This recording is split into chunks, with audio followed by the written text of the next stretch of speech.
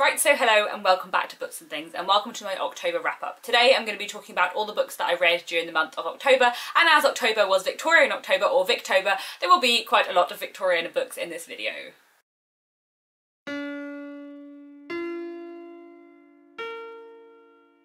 If you managed to miss Victober, Victober was a month-long read-along hosted by me, by Anne from Beyond the Pages, Kate Howe and Lucy the Reader, in which basically we encourage people to read more Victorian literature during the month of October, and there were also 5 challenges which I'll be mentioning throughout this video for the books that I read for that particular challenge. Victober went fairly well. I did not get through my massive TBR as I expected that I wouldn't, and actually I didn't get through that much of my TBR because 2 of the books I read were not on my TBR and I only read 9 books. I did also start 2 others which I'm hoping to finish in November as well as my 9 2.5 Victorian books that I read. I did also read one non-Victorian book, which I will start with. This I finished at the very beginning of October. I had been listening to it on audiobook for most of September and just didn't quite manage to finish it off before my September wrap-ups. And that was The Silkworm by Robert Galbraith / J.K. Rowling, which is the second in the Cormorant Strike mystery detective series. I enjoyed this very much. I think I probably like the books for the characterisation and the kind of descriptions of London and the way it explores London as a place slightly more than I do the actual mysteries, but I did think the mystery in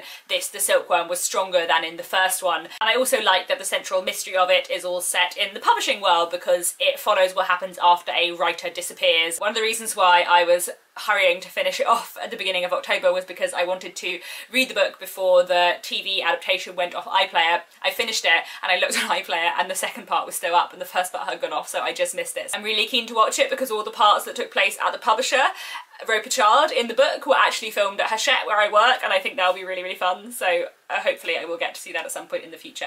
Anyway, leaving aside the non-Victorian stuff, and let's get on to the Victorian literature that I read this month. The first book I read in Victober was this, which is The Rebecca Rioter by Amy Dilwyn. This fitted into 3 challenges. One was my challenge to read a Victorian book by an Scottish, Irish or Welsh author because Amy Dilwyn is Welsh. It also fitted into Angie's challenge to read a underrated Victorian book, and it also fitted into the general challenge of reading a book by a female author. This follows a young working class man in rural Wales and the events that take place in his life. It mainly focuses around his relationship with an upper class young lady who lives nearby, and also what happens when he gets caught up in the Rebecca rioters, which were riots that went on in Wales in the 19th century where men would dress up as women in order to disguise themselves and then riot to protest against high road tolls. There was something about this that reminded me about Lorna Doone, and I can't exactly pin my finger on it because it's been so long since I read Lorna Doone, but there was something about the style of this and the kind of brutality of some of the characters, but also the kindness underneath that in places that I think reminded me of Lorna Doone and that I really, really liked. I also just loved the particular setting and the way it explored these very small Welsh communities that are fairly cut off from other places in the country. Especially I found it really interesting talking about the kind of divide between the working and upper classes, because the working classes all speak Welsh and the upper classes all speak English. All of the dialogue in this is written slightly oddly. The sentence structure is slightly strange and isn't how people would talk, and I think it's because all of the characters are supposed to be speaking Welsh, so she's not writing their words in a dialect because they're speaking in a different language, but she's writing their words in English in a sentence structure that mirrors Welsh. I think that's what she's doing, and if she is, that's really, really cool, and despite that it's still really easy and enjoyable to read, so I would highly, highly recommend this. Very underrated and very, very good. Next I read Drama in Muslin by George Moore. This fitted into 2 of the challenges, my challenge to read a Scottish, Irish or Welsh author, and also Angie's challenge to read an underrated Victorian book. This book was absolutely fascinating. I don't know that I loved it as much as some of the other books I read this month, but I think I found it one of the most interesting books I read this month, and it was very different and quite radical in many ways. I had to keep reminding myself when reading this that I was reading a book written in the Victorian period and not a historical fiction book about the Victorian period. But Drama in Muslin is set in Ireland in the 1880s, and the basic plotline of it at first seems a little bit Jane Austen-esque. We have this mother trying to marry off her daughters, and we get all of the kind of romantic relationships and that kind of thing. But at the same time, the book deals really interestingly with the Land League and all of the political and social issues going on in Ireland in the 1880s, so that it feels really like Jane Austen, but every now and then a farmer will try and shoot a landlord through a window, and there's a lot of violence and drama going on under the surface. And there are also quite a lot of kind of taboo issues dealt with in here in a really interesting way. Alice and Olive's father is an artist who paints a lot of nudes, and whenever they go into the studio he like turns all of the nude paintings to the wall, but at one point he does have a portrait of 2 nude women, one of whom is his daughter and one of whom is his wife.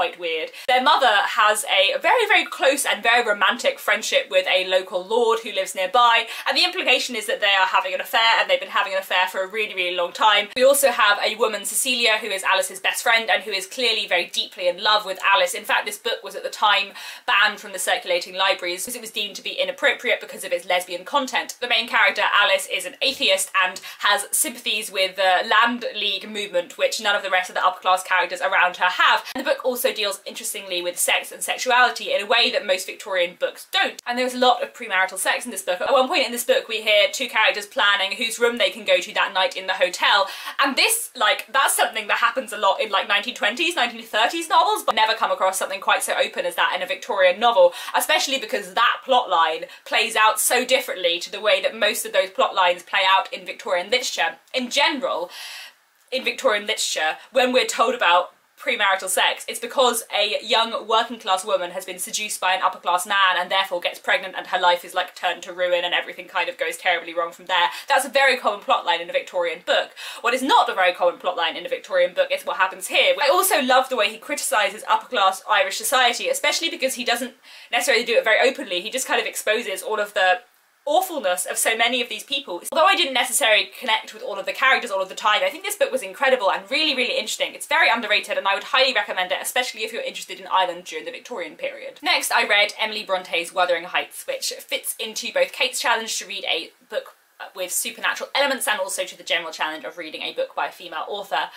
I've read this many times before. I think this might be my 10th reading. It might be my 9th, I'm not sure, but I think this is the book that I've read the most ever, and it is in my like top 5 books ever that I've ever read. I love it very, very dearly. If you don't know, it follows two fairly wealthy families living on the Yorkshire moors in the late 18th century, and what happens when one day the Earnshaw family adopts a young boy called Heathcliff. No one really knows where he comes from. He's a bit strange, he's a bit angry, and he forms a very close relationship with his foster sister Cathy. Everything kind of goes on from there. I think this is one of the best books ever written and I love it very, very dearly, and I also know it very well, so it was weird reading it because I kind of knew like all of the words that were coming up. You know, like one of those songs where you couldn't sing it from start to finish necessarily, you don't know the words well enough for that, but if you had the song on, you could sing along with all of the words and get all the words right. That's how I am with Wuthering Heights. I do love it though, so much, and every time I read it I discover and notice new things. The thing that impressed upon me this time, which I don't think I had noticed reading this when I was younger, is how young everyone is. All of the stuff that takes place in the middle of the novel. Cathy is 19 years old. Heathcliff is supposed to be the same age as her, so he is like 19, 20 years old as well. 19, like they are so young. And in the second half of the book, young Catherine I think is not more than like 16, 17 by the end of it, and Hareton can't be more than 20. Like they're all teenagers for like most of this book. It's so, I don't know how I had never fully clocked that before. Anyway, I love this book like beyond so many things. I think it is incredible, and it was lovely to reread it and rediscover it and remember it and just get all of like the best phrases just ever. I love this book very, very much. So yes, one of my favourite reads of the month, though obviously it was a reread. And then my other favourite read of the month was The Odd Women by George Gissing, which I absolutely adored. I love George Gissing, and I think this might be my new favourite George Gissing. I have only read 3 so far, to be fair, but I think this probably beats The Netherworld and New Grub Street for me, just because it's so feminist, which was just lovely. The Odd Women fits into 2 challenges, again to read a underrated book, which was Anne's challenges, and also Lucy's challenge to read a Victorian book that was recommended to you, because this came strongly recommended from my mum and a few booktubers as well. And I thought it was so good and so interesting, and just like there were so many points in this where I was so like utterly excited. Like I was reading this on my Kindle and I was reading it while I was cooking. I was like stirring the pot and like reading my Kindle at the side because I didn't want to be not spending any time reading this book when I could be reading this book, because it was so brilliant. So to explain what The Odd Women is about, the phrase the odd women refers not to like the strange women, but the odd women as in the left out women, the women who aren't part of a pair. In the late Victorian period there were I think 500,000 more women than men in Britain, and so there were a lot of women who were not married and therefore whom had to find another way to live. The book partly follows 2 women, Rhoda and Mary, who run a typewriting school. They teach young educated women how to typewrite so that they can get jobs in offices. They talk about how for a long time the professions that educated women are limited to. Like, basically you could just be a teacher. But suddenly, with the dawn of the typewriter, there is this new possibility. Now women are taught how to type, and offices might want female clerks, and that completely changes the way that these women can get their livelihood. We partly follow this typewriting school and the women there, especially Rhoda Nunn. Then we also follow three sisters that Rhoda knew when she was younger, one of whom has been a teacher and is now struggling to find another place, one of whom has been a companion and is now struggling to find a place and also possibly an alcoholic, and the other of whom has been working in a shop but really wants to get married. And it was just wonderfully feminist. I might have to make like a full review of this so I could just like read out all of the passages that made my like heart to glow with, oh, Gissing, what an amazing guy. Brilliant, brilliant to read a book that is from the Victorian period and just completely dismantles all of Ruskin's ideas of separate spheres and is so critical of that. I thought it was wonderful, the exploration of marriage and the power balance within marriage, the exploration of expectations that men and women have of each other in the Victorian period. The only thing I think I would say about it is that I think the Rhoda Nunn plotline was in general stronger and better than the Monica Madden plotline, and I found the ending of the Rhoda plotline like perfect and satisfying and exactly how I wanted that plotline to end, but the ending of the Monica one, I'm not sure if that was necessarily how I wanted it to end. Regardless, I thought this book was incredible. I would highly, highly recommend it. It's very underrated and very, very brilliant. Again, I might make a full review of this or a specific video talking about the feminism in it, maybe. I have like a slight idea of starting a series on this channel called Feminist Victorians, but we'll see whether or not I decide to actually do that. I'm having thoughts about it. Let me know what you would think and if you would like to see that. Next, I read Uncle Silas by Jerry Sheridan Le Fanu, which I was about to think didn't fit any challenges, but no it does, because Jerry Sheridan Le Fanu is Irish, so this does fit my challenge of reading a book by a Scottish, Irish or Welsh author. Oh, and it's also only got 5,000 ratings on Goodreads, so it also fits the challenge of reading an underrated Victorian book. I think I'm trying to work out whether or not I liked it more than Carmilla, but in general I think maybe Carmilla is the better idea, but Uncle Silas is slightly better executed, and certainly I felt a stronger connection with the characters in Uncle Silas. Uncle Silas follows a young woman called Maud. Maud has lived with her father all her life. They live in great seclusion. They don't really know very many people, and part of the reason why they don't see many people is because of a scandal to do with her uncle, Silas, who was accused many, many years ago of murdering someone who was staying in his house. Eventually it was kind of agreed that it was probably suicide and people started to leave him alone, but this kind of shadow that Uncle Silas was accused of murder kind of hangs over the whole of the family, and then everything kind of goes on from there. It is very, very, very gothic, and in places a bit of a horror novel, and I just really enjoyed it. The ending kind of crept up on me in that I was kind of just really enjoying the writing and the characterization, and then suddenly I was listening to the audiobook and I realised I only had 3 hours to go, and then like the last 3 hours, like everything kicked off in like insane drama, which was really, really great and I really enjoyed. I thought Maud was a really great and interesting narrator and character because at times she fits into this kind of stereotype of the gothic passive victim. She describes herself as being very nervous, and certainly for a lot of the book she is, but you kind of can also understand why for the events that take place in this book, and also there are moments of real like fortitude and strength, which I thought made her a really, really believable and interesting character and much more sort of three-dimensional than I thought at the beginning she was going to be. The audiobook I listened to was from Audible and was narrated by B.J. Harrison, and if you are going to listen to this book on audiobook, I wouldn't necessarily listen to this one. The narrator did a very good job of capturing the atmosphere and the general sense of fear, but it was slightly weird and slightly off-putting at first to have a book that is narrated by a young English woman, read by an American man, and I just found it took me a bit longer to get into the story and to connect with Maud, having a male narrator reading a female part. When the reader would do Maud's dialogue, he would put on a sort of English female voice, but he wouldn't for her narration, even though it's first person and she's always speaking, which I just found slightly odd to begin with. I got into it, it was fine, I really enjoyed the book. And then I read The Mill on the Floss by George Eliot, which I have to say I hated. I gave it 2 stars, but even then I feel like maybe it should be 1. It is one of my least favourite Victorian books I've ever read, and I've decided that I'm done with George Eliot. I'm not going to read any more George Eliot. We don't get along. I don't like her writing. I'm done with her. I have made a full video about this, but specifically to talk about The Mill on the Floss, oh, I really, really hated it. I really hated it. I am sorry, Jen, from Insert Literary Pun here. I know it is your favourite book, but I didn't like it. I think I would have enjoyed it more if I hadn't seen a film adaptation of it several years ago, but because I had seen the film adaptation and I knew the plot and I knew the ending, that did partly ruin the enjoyment of the rest of the book for me because I hate the ending of this book so much. It follows a girl called Maggie over her childhood and her adult life, particularly focusing on the relationship she has with her brother, who she is deeply, deeply attached to and is a horrible person who doesn't really like her very much. Her father owns a mill and the book follows partly their sort of financial ruin and their change in position. I found the pacing really, really weird. Tom and Maggie are children for more than half the book and that section really, really dragged. I enjoyed the second half much more and I was getting to like the book until like the last 2% on my Kindle, when the ending, which I think is a terrible, terrible cop-out of an ending, was just ruined the rest of the book entirely for me, and all the enjoyment I had in the second half just died. Part of the reason why I dislike this book so much is the relationship between Maggie and Tom. Tom is just a horrible man and you can't understand how Maggie can love him. You could understand, I think, how she could love him because he is her brother but also kind of hates him a bit. But we never really get that explored. She just kind of loves him blindly for most of it. There's like one moment where she says that she doesn't think they'd be able to live together because they wouldn't get on well, and that's like it. There is no proper exploration for me of their relationship to each other and of the way Maggie feels for him, despite the fact that this is like the central part of the book. The Mill and the Floss was absolutely not for me. I found it boring. I like really hurried through the second half because I just wanted to finish it and get it over with. I find George Eliot's writing so dry. The pacing was really, really weird. I didn't like Maggie or Tom or like any of the characters apart from maybe Lucy, but we don't get to find out much about her.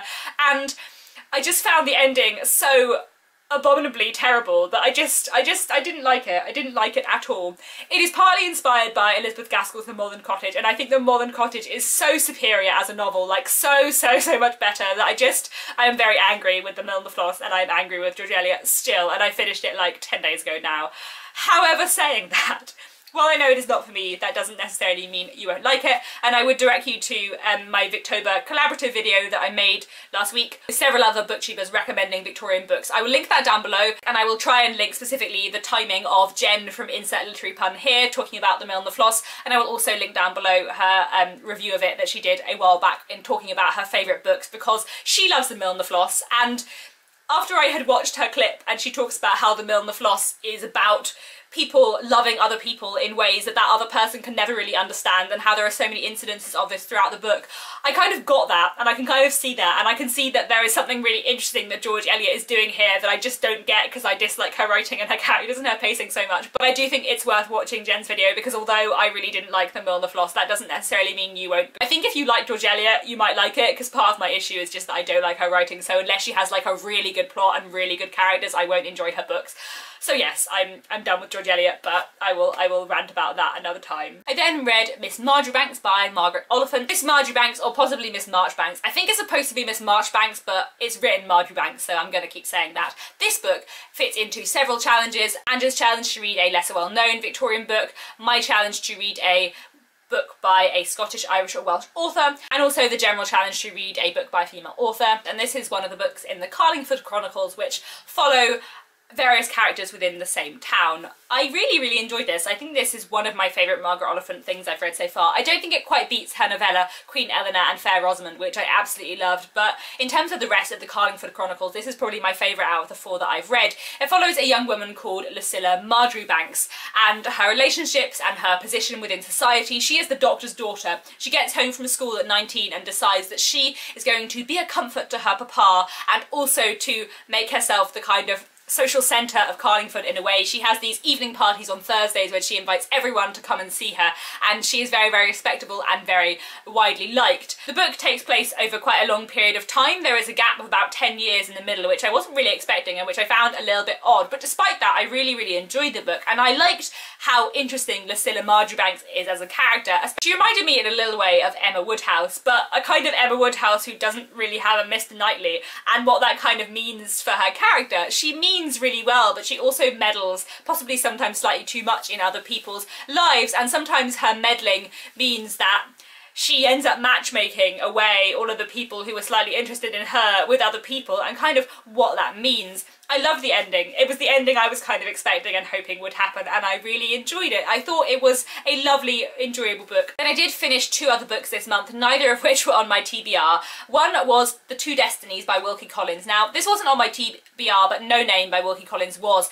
And not necessarily because I desperately wanted to read No Name, just because I wanted to read something else by Wilkie Collins. And then I finished Uncle Silas on audiobook halfway through the month and was looking for another Victorian audiobook and found an audiobook of The Two Destinies, which I thought would be interesting because I wanted to read another Wilkie Collins. I didn't know much about it. This was a weird one, and I can't decide whether I liked it or not. I think I liked most of it until the ending.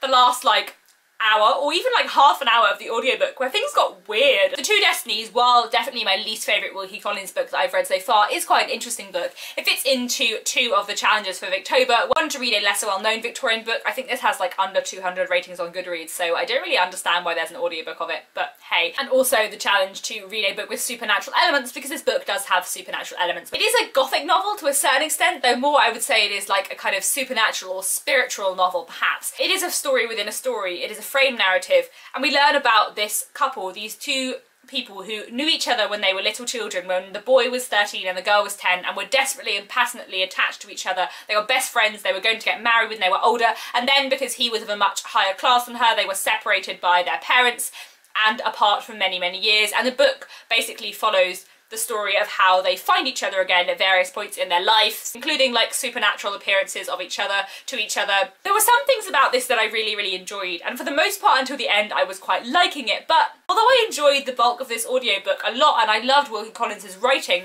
the very end of it and how weird that was and the way the characters react to what's going on at the end made me dislike both of them so much. I just completely not understand them, that I am really confused. Please let me know if you have read The Two Destinies and if you found the ending quite as weird as I did. But regardless, an interesting one. Then the final book that I finished during Victober was this, which is Ghostly Tales, spine-chilling stories of the Victorian age. This is a collection of gothic and supernatural short stories from the Victorian period, which I picked up this month and really, really enjoyed. So this again fits into Kate's challenge of reading a supernatural book. This wasn't on my TBR, partly because I only discovered it and bought it earlier this month. I went on a Booktuber meetup in the middle of October and we were in Dawn Books, and Jen Campbell was looking at this, said, "It's Victorian, it's one for you," and handed it to me. So it has beautiful end papers, it has beautiful, beautiful illustrations, and 7 great stories, which are O Whistle and I'll Come to You, My Lad by M.R. James, The Old Nurse's Story by Elizabeth Gaskell, The Signalman by Charles Dickens, The Body Snatcher by Robert Louis Stevenson, The Captain of the Pole Star by Sir Arthur Conan Doyle, The Phantom Coach by Amelia B. Edwards, and The Screaming Skull by